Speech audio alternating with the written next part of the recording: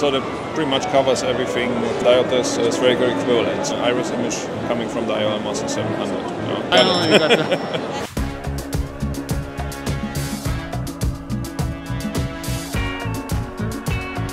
See you again. Yeah, good to see you again. It's an effort of great doctors like you.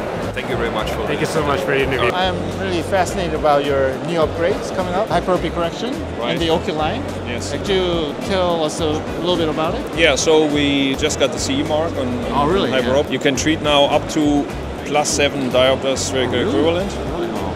So that pretty much covers everything what can do on laser vision correction with hyperopia. Yeah, that comes in a package now because the software package was approved. So it comes now in a package with outer oculine, cyclotorsion adjustment, based on an iris image coming from the IOL 700.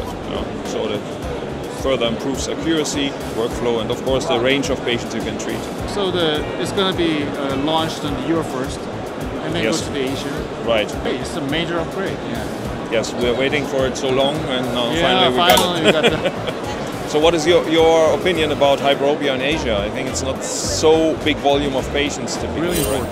Really. Nowadays, a mild hyperopic patient or hyperopic plus a presbyopic patient, they're having trouble reading near things. Yes. So, but we don't have much options because we cannot do the intraocular lens implantation because their ACD is too shallow. Yes.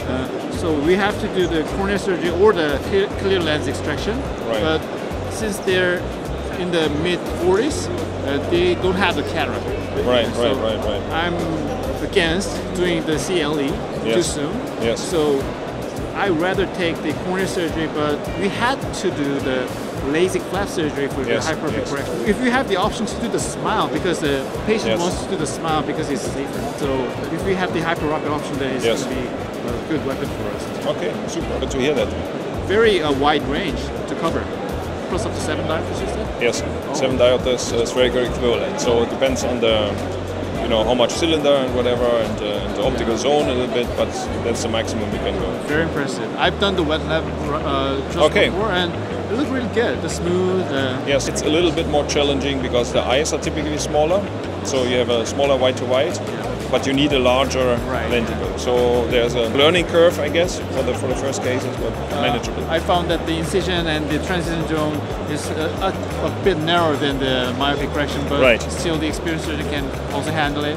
And the periphery is a little bit thicker, so when we go to down lower part, we should be careful a little bit to not to go through a center and penetrate. But just one more question is that, can we only do the hyperopic correction with the VG 800, or can we do? Oh, really? Yeah. Yes. Is there a specific reason for it? I think it's a very good idea because you have larger lenticles, you have larger caps, so it takes longer. Yes. So if you would do hyperopes on the old VisuMax, it would take very long. So it would be like 30 seconds or something like that. Plus, your docking, because of the smaller eyes, it's more difficult. So all these things together, it's much better to have a quicker treatment to reduce your suction loss risk. It's lucky that I have a VG 800. Exactly. Thank you so much. Okay, great. Great to talk to you. Take care. 드디어 자이스에서도 메이저 업그레이드를 가져왔는데 그게 바로 기존의 근시와 근시성 난시만 교정이 되던 데서 한 단계 업그레이드가 돼서 드디어 스마일프로로도 원시 교정이 가능한 그런 업그레이드가 진행이 되게 됐습니다. 원시 교정을 지금까지는 라식을 해가지고 어렵게 원시 커팅을 한다든지 이런 식으로 진행을 하거나 원시를 없애기 위해서 이제 무리하게 초기 백내장을 제거를 해서 백내장도 별로 없는 눈을 수술한다거나 이런 방식으로 진행이 됐다면 이제는 간편하게 아주 빠른 회복을 지향하면서도 안전하게 스마일 베이스에서 이제 수술을 진행하고 원시 교정이 가능한 그런 업그레이드가 드디어 진행이 된다 이렇게 보시면 되겠고, 저기 보시면 아시겠지만 자이스 코니어 리프랙티브 워크플로우라고 그래가지고 이제 여기서 할 수 있는 수술들이 나오고 있는 거예요. 비쥬맥스 800을 가지고 이제 우리가 스마일프로를 할 수가 있고, 매일 90을 가지고 우리가 라섹을 아주 적게 깎으면서 진행을 할 수가 있고, 저 아래 보시면 이제 프레스 비욘드라고 그래가지고 저희가 하고 있는 노안 수술이 있고, 거기다가 마지막 뉴 자이스 스마일프로 for 하이퍼로피아, 그러니까 스마일프로로 우리가 원시 교정이 진행될 수 있다. 이게 이제 마지막 메이저 업그레이드라고 보시면 되겠고, 이것과 더불어 우리가 이제 그동안은 난시 교정도 실제로 난시 조절을 마지막에 축 조절을 할 수가 있었는데 그게 자동화되지는 않았거든요, 완벽하게. 그 부분도 아마 원시 교정이 업그레이드가 되면서 같이 완벽한 자동화 시스템으로 될 수 있겠다, 이렇게 좀 오늘 설명을 드렸습니다. 그래서 뭐 수술적 술기야 뭐 저희가 워낙 많이 했으니까 전혀 어려운 건 없었는데 렌티큘이 형성되는 방식과 렌티큘의 디자인 부분 이런 것들이 좀 달라지기 때문에 그런 걸 저희가 좀 더 숙지를 하고 좀 더 폭넓은 환자분들한테 좋은 결과를 낼 수 있을 것 같아서 큰 기대가 됩니다.